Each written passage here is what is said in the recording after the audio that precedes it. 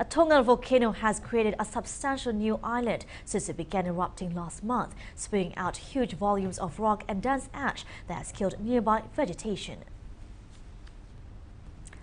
The volcano, about 65 kilometers northwest of South Pacific's nation's capital Nuku'alofa, rumbled to life on December 20th for the first time in 5 years. It was erupting from the two vents, one on the uninhabited island of Hunga Ha'apai and the other underwater about 100 meters offshore. Lands and Natural Resources Ministry said experts took a boat to view the eruption on Thursday and confirmed it had transformed the local landscape.